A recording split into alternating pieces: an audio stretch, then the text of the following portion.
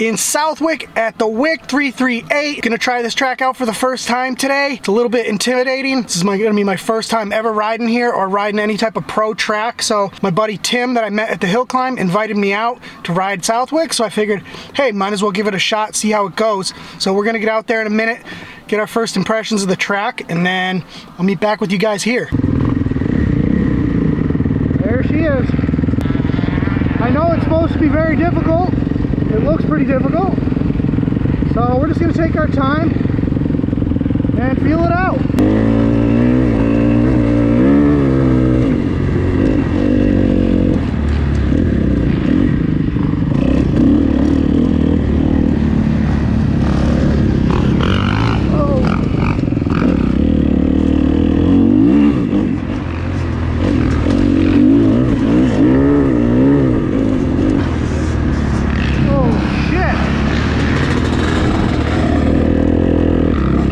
Okay, I'm editing the video and I just want to cut in here and just say I was terrified at the beginning. The riding sucks, but like, don't click off, because wait till you see like how much I improved by the end. I was pretty proud of myself throughout the day, like how much I actually improved in these conditions, because I started off very timid and scared and then got confident over the course of the day, and I think my riding really improved. So you're gonna see how much better I got throughout the video.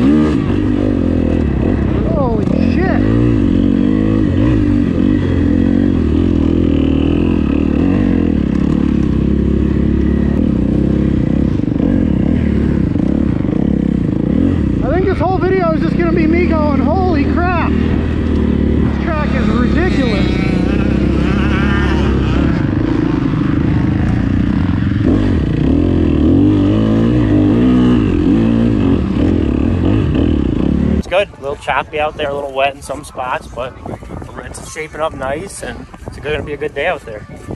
Yeah, I mean, I'm more used to the 450 in this kind of riding, but I'm having a blast in the 252 stroke today. So it's a great bike so far. It's more of a woods bike, but I had the suspension swapped over to motocross suspension because I do more track than woods, and I don't know if you want to get it on video, you can. I got a couple shots of it earlier. I wanted to try it out, but I think with the conditions of the track, I probably don't want to break your bike out there. Yeah, so especially you haven't ridden here before, so we'll leave it up to you. Yeah, I'll wear the GoPro if you want, though, for some shots later. All right.